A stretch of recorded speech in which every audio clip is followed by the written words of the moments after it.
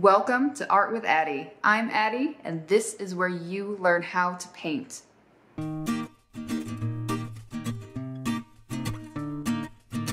Welcome back, everybody. Happy Tuesday and happy continuation of Halloween.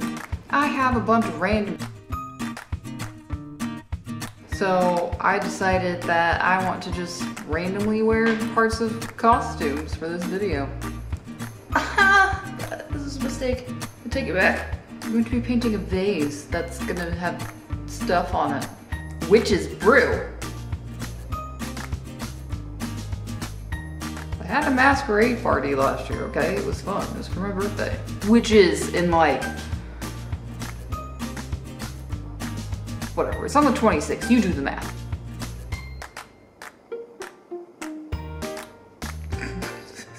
Before we get started, just a quick reminder to please like this video, hit the subscribe button so you can get notifications when I post a new video every Tuesday, and drop me a comment. Let me know what you want to see for next week. Alright, for this project you're going to need a glass bottle or vase. For acrylic paints we will need black, white, red, yellow, and blue at minimum. We will also be using green if you have a bottle of that. For paint brushes, acrylic specific or multi-purpose will work. We'll be working with medium size down to fine tip brushes today. A cup of water, paper towels, a palette for mixing paint. I just use wax paper and tape it to the back of a cutting board, and also paint mixing sticks. Here's a look at the bottle that I found. There's a bunch of sticker goo all over it, so I'm just going to use some nail polish remover with a cotton pad, and it's got some texture on there, so it helps get off all of the dirt and goop.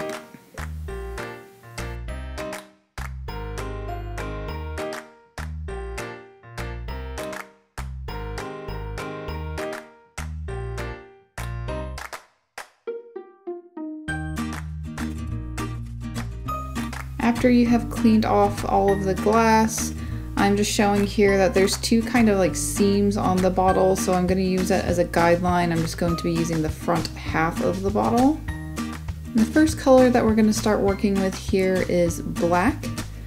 And the first brush that we're going to be working with is a flat but rounded brush. Glass is one of the more difficult surfaces to work with, so the softer the brushes that you have, the better. Harder brushes tend to kind of pick up the paint off of the surface and leave streaks. So we're going to start with a straight across line to put in the top line of the cauldron here.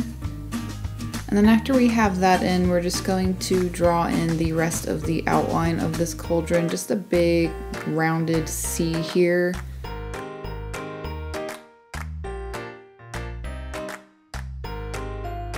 And then we're just going to fill in the rest of this body with black. Keep in mind that we will be coming back and putting in multiple layers of most of everything that we're working on today, just because the glass is a little bit more difficult to work with. So you don't need to worry about the streaks just yet.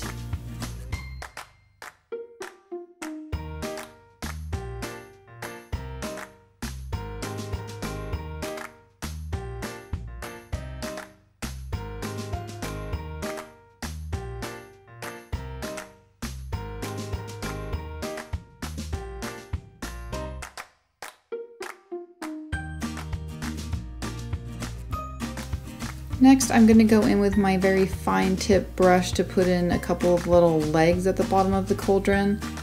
So just carefully making a diagonal line out of each side of this, and then putting like a little rounded foot on here. After we have let that first layer dry for a couple of minutes, we're just going to go back in with the same flat rounded brush and put in another layer of black. So I'm noticing that going back to using the same flat rounded brush is just a little bit too rough on the glass here. So I'm choosing this smaller, fluffier, rounder, softer brush. and that is going to allow us to put on more coats without taking off the first layer of paint. As you can see here, I'm also using some scissors to trim back any of the stray hairs that will help with any of the stray streaks that you might see in your painting.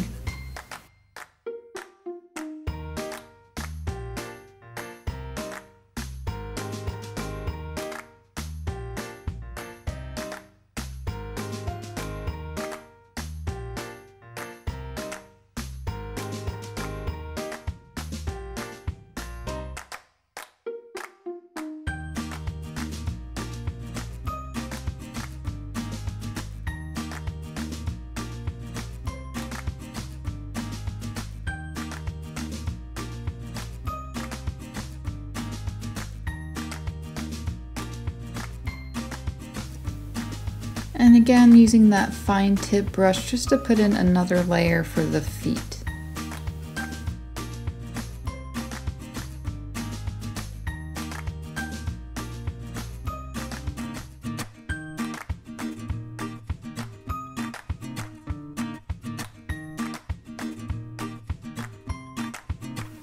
Next, I'm going to put in a cobweb on each lower corner following these seams on the side.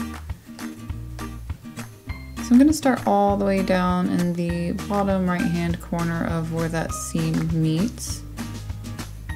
And if you're unfamiliar with painting cobwebs, you're basically just going to draw out some diagonal lines coming from the same point.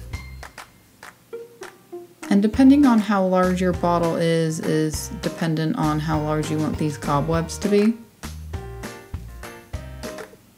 But again, since we are working with glass, we want to be very gentle and patient with ourselves right now.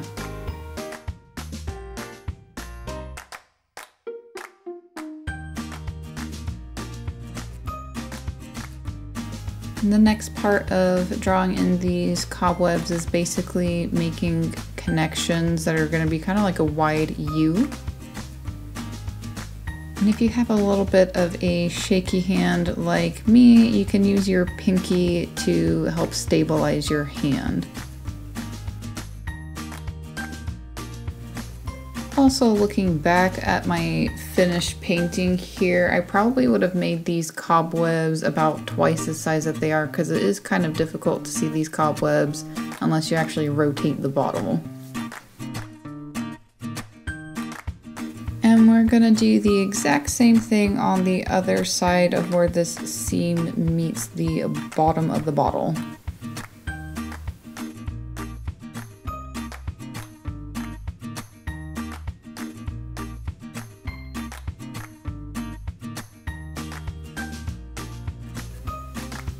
Keeping in mind that these colors that I'm choosing to use is just a personal preference. If you want some sort of colored cobwebs, you can totally do that as well.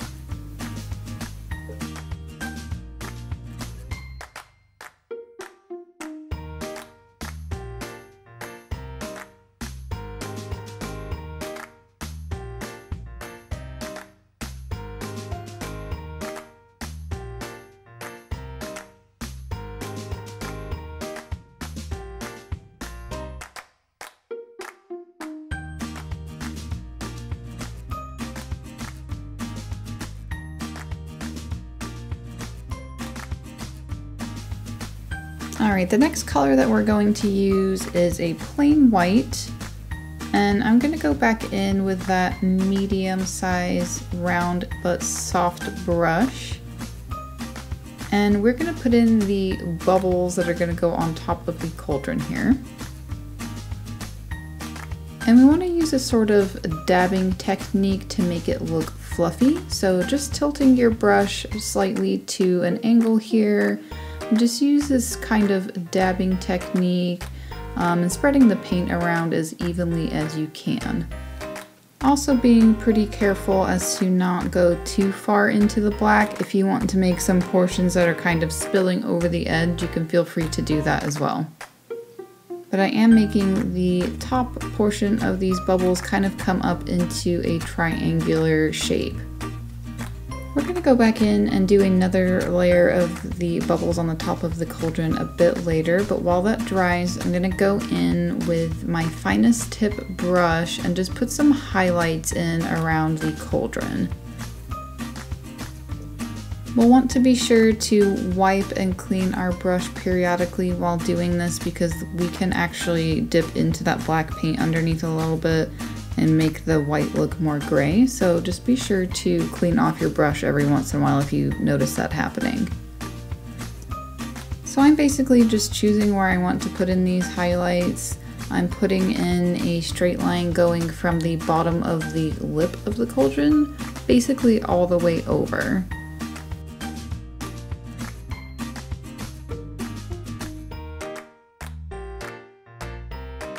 And then I'm also putting these sort of curved C shapes around the curved edges as well. If you're noticing that your cauldron is not completely black or you can still see some of the glass peeking through, be sure to put in another layer of black and let that dry before you put in these highlights.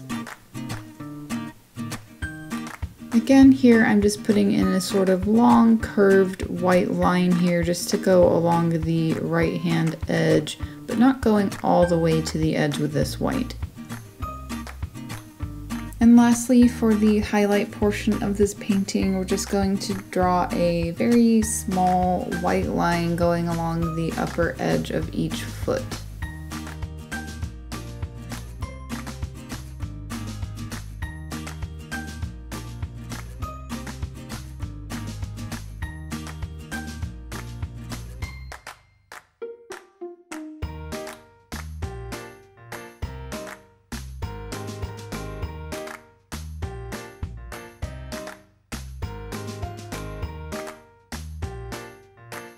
And now that the bubbles have had a little bit time to dry while we're putting in those highlights, I'm just going to put in another layer of those bubbles with white.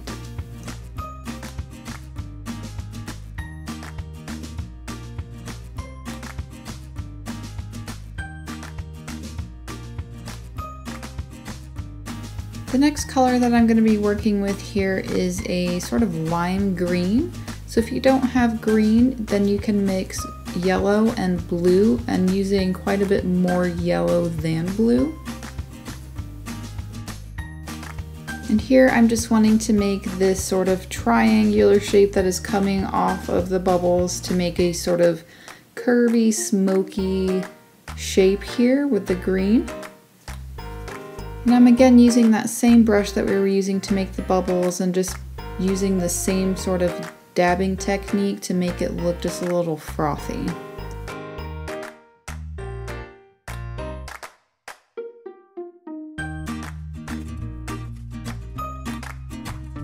I'm also dabbing in just a little bit of this green along the upper edge of the white bubbles. And we will come back in just a little bit later to put in another layer of that green.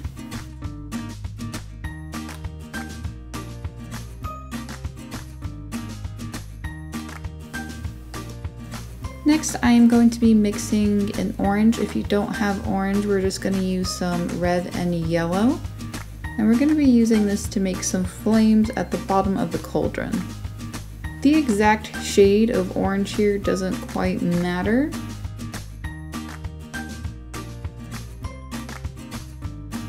But we are going to be using orange and then putting some yellow inside of those at the center of each flame. So for the flames, I'm going in with that medium-sized brush that we were using earlier with the bubbles. And I'm just drawing a straight across line right underneath the cauldron, kind of a rounded, elongated line here. And then I am just painting in a few sort of teardrop shapes with this orange right over the bottom of the cauldron.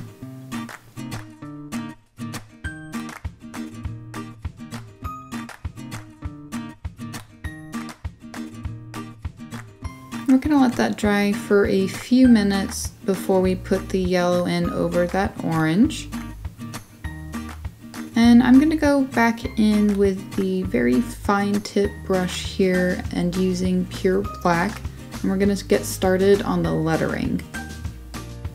It's sort of up to you on how you want this handwriting to look. If you want it to be in cursive, you can do that.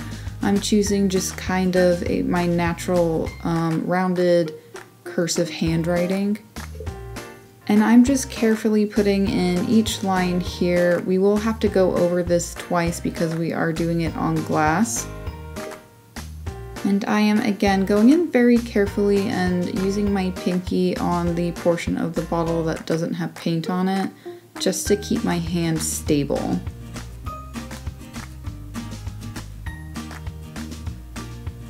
Again, if you want to use a different color other than black, please feel free to do that.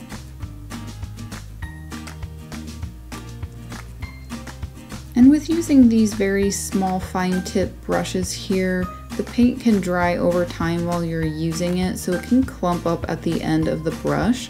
So just be sure to go in and wipe off your brush or clean your brush as you're going along here.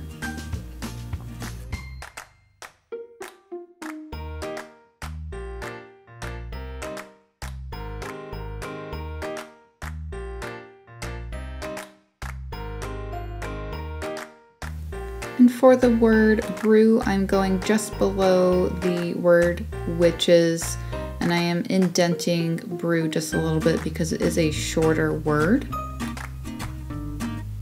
And the word brew will be overlapping that green smoke just a little bit.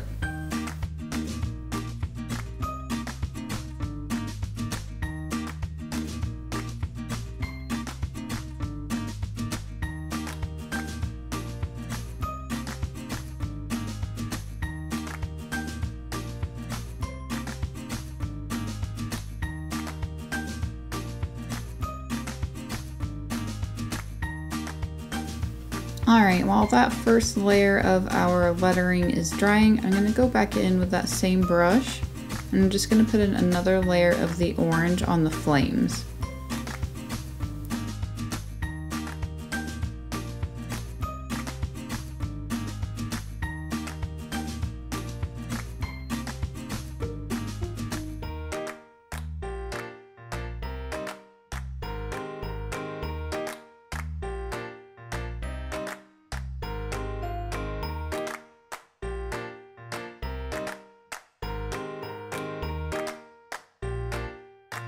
After letting that dry for a little bit, we're going to go back in and put in a second layer over the lettering. And if you have more experience painting letters, then you can also go in with a secondary color to do highlights, like with the green or purple or white.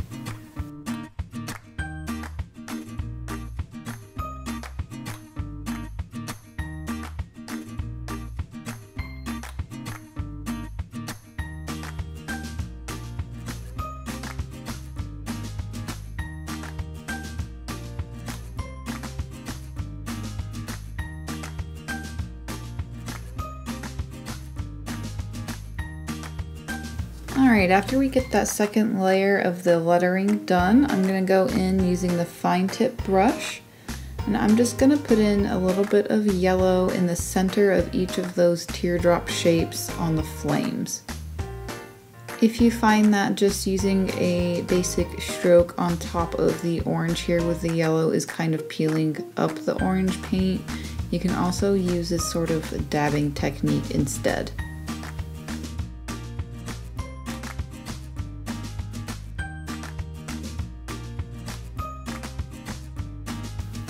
Now I'm going to go in and put a couple of bats around the words witch's brew. And I'm just going to use my fine tip brush. And if you have watched my last two videos, I kind of go into how to make bats. So we're basically just going to make a wide shaped pointed M.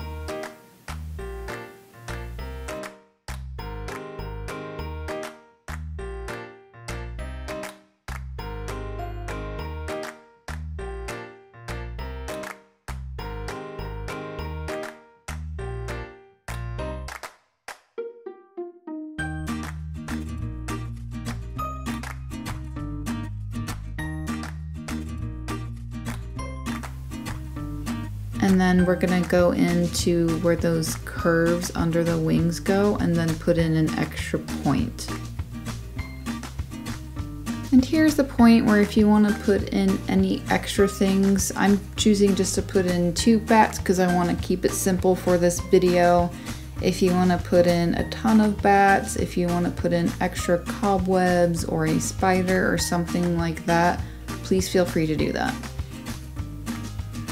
We are going to need to put in another layer of paint on each of the bats. So if you just go in and make each bat first, and then by the time you're done with your last bat, that should be dry enough to go ahead and put in the second layer on all of them.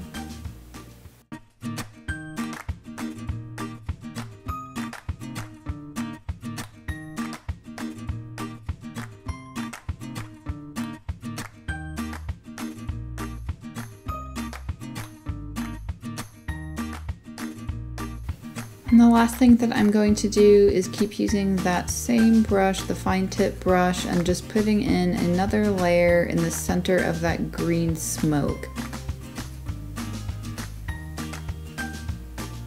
Again, if you want to put in any extra items into here, now is the time to do that. If you want to take your painting to the next level, you can always put in highlights in your lettering or any of the objects on this painting.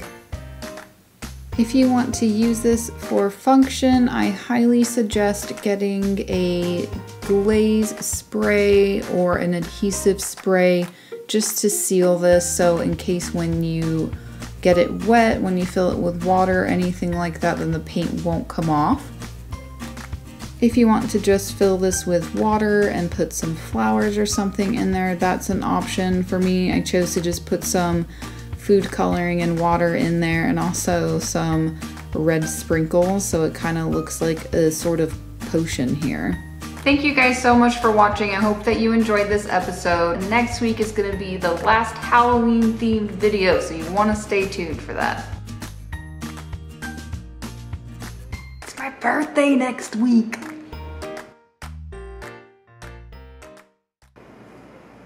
I don't know what this is supposed to be.